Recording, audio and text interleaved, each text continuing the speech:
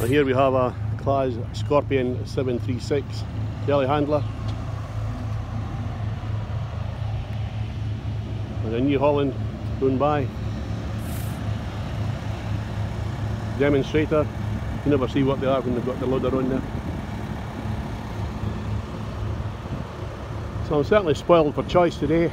All the tractors and machinery, brilliant.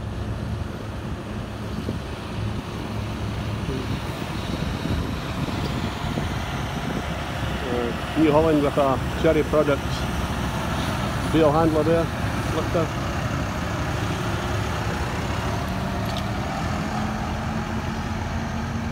I'll just take a sweep of the Claas machinery in this field, then I'll go somewhere else.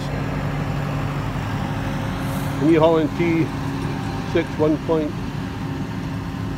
I think it is. I probably got that wrong. Pottinger rake in the back. Anyway, tractors galore. I've got to watch.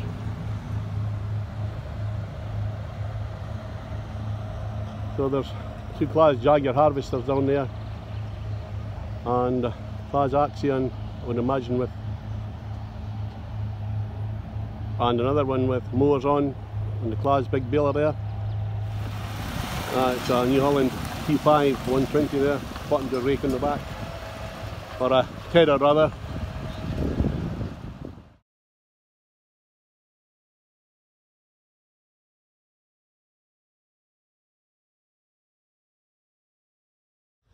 Now here we have the Pottinger stand. There's a rake on a 22 plate, New Holland, and a tedder there. That's Pottinger. It's very, very muddy. Anybody that gets a car in the fields today, certainly going to be a lot of mud, that's for sure. So I have been talking to other people that they reckon there might be rain tomorrow, but if it stays off for a couple of hours, for me anyway, that'll do. So this is a Lloyd tractor, probably a demonstrator or a higher tractor D50 with the Pottinger butterfly mowers. It's a T7 230. So here we have the McHale's stand, all sorts of different things, bale wrapper, mower,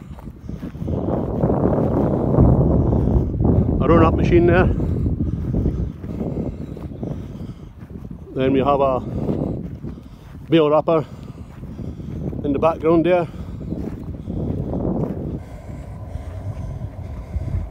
And I've lots of tractor up at the dike there, but I'll just go up and see the stand. I'll get these other ones from a distance. Another McHale for the bales.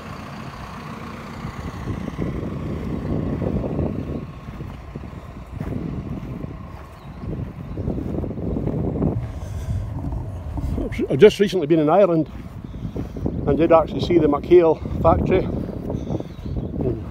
in Northern Ireland there.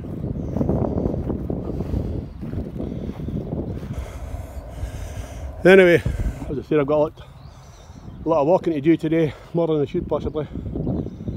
But anyway, so we have the Valtra